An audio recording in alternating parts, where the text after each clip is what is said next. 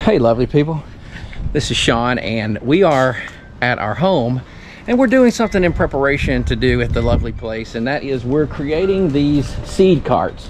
In a previous video you might see that I found a lot of good stuff at the metal scrapyard. Two of the things I found were two of these baker racks, basically. Well, I guess they're called baker racks. They're made for putting sheets on there, like cookie sheets or cafeteria trays, that sort of thing, but we're using them to put seedling trays. We're putting our little water tray underneath, our seedling tray on top. Now the other two that we got, it has the closed area on the narrow side and the open area on this wider side, so we're going to be able to put two trays side by side on those.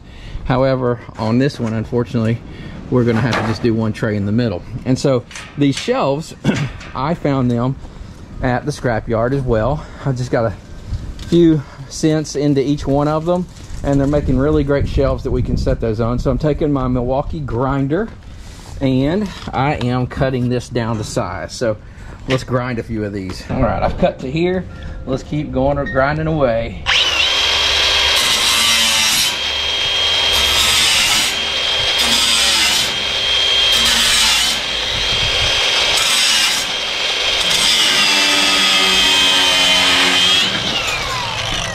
Okay, got another shelf.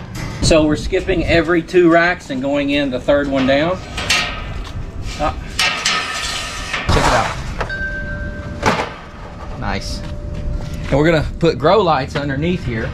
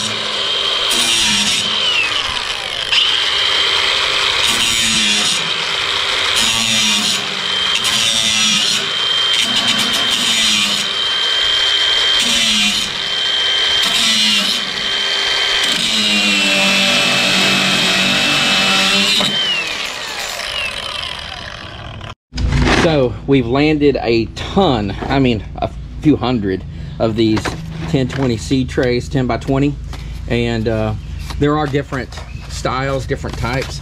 We definitely wanted to find the kind that has a good hole in the bottom so that you can press through with something and you can push that out after it's started to get to a nice little plant. We also have these watering trays. These we put underneath the actual seed tray, and we put water in there and we set the seed tray down on top of it, and then the water wicks up into the dirt through those holes, and it keeps it nice and continuously watered. So we just got to make sure that they stay filled. And then from here we up pot it after it gets so big and go into a larger pot. And here you can see that we've inserted these heating pads, these heat pads. This brand is Vivosun, V-I-V-O-S-U-N.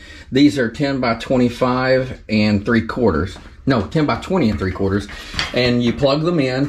They keep that water tray warm so that that water remains warm, and as it wicks up into the dirt, it's going to keep that plant nice and warm. And then, as you can see, we have these grow lights mounted on top above each one of these plants. The brand name on these little grow lights they're called Barina. There they are, Barina LED grow lights. They come in different color. This light is a pink, They come in a white and like a blue. Yeah, bluish, white, and yellow. Bluish, white, and yellow. So you can pick.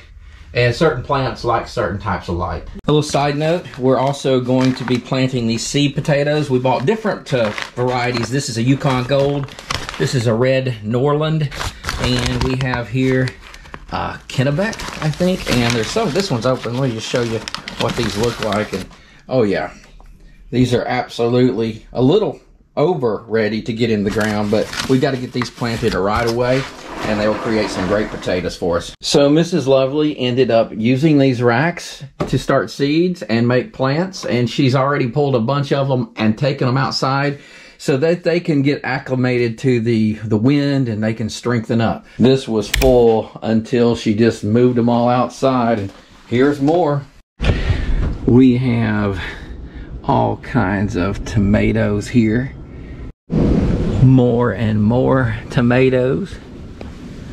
She has up-potted these because they have been growing good. Check it out. There's a Roma.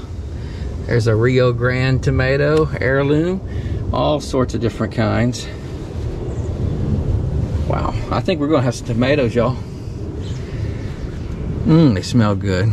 Big rainbow, heirloom. What do we have here? Better Boys. Oh, now we're getting into something different. What she got? That's a Big Daddy Sweet Pepper hybrid. Those are all Big Daddy Sweet Peppers. Sweet Carmen Red Pepper. Pepper Sweet Marconi?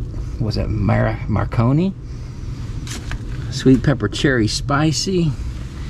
Purple Sweet Pepper. We're gonna be eating good. And here's more. We have sweet basil. We have large leaf Italian basil. All kinds of different basils.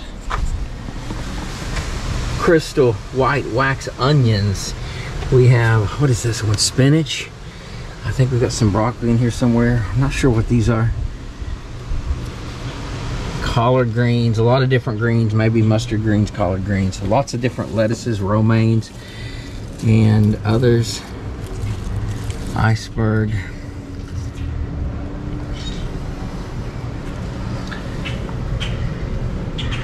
Butter crunch. Some of this didn't take. We have more basil, basil mammoth, and more sweet basil. Dark purple basil. We're gonna have some basil. Broccoli. Lots of broccoli. Here we have, this is your mustard, India, Florida broadleaf. So some good greens here. Kale. There's some good kale. Looks like more lettuce. No, this is mustard greens as well. Here we have cabbage, lots of cabbage. Oh, I hope the cabbage takes this year. Brussel sprouts, look at that. She has started all of this from seed. Bok Choy, beautiful. More cabbage. So Mrs. Lovely already has the cabbage planted, and she bought this netting because last year our cabbage had a bad problem. They got some cabbage worms and it literally ate them up. And even with this netting, of course, things can get under there, but we already see some signs, some holes in some of these leaves, and we don't want that to happen again this year because that was horrible. It just destroyed the whole cabbage potential, and we really love it. We want some sauerkraut, we want some hot slaw and coleslaw.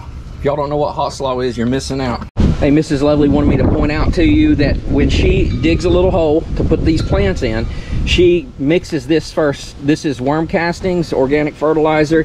This is Epsom salt, and this is just an all-purpose fertilizer. It's a 10-10-10. This one's upside down. Let me turn it over and I'll show you what this is.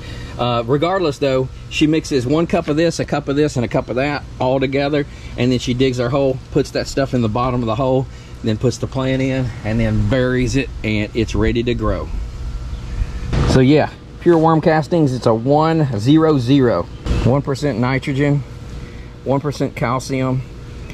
Iron is a 0.2, and that's pretty much it.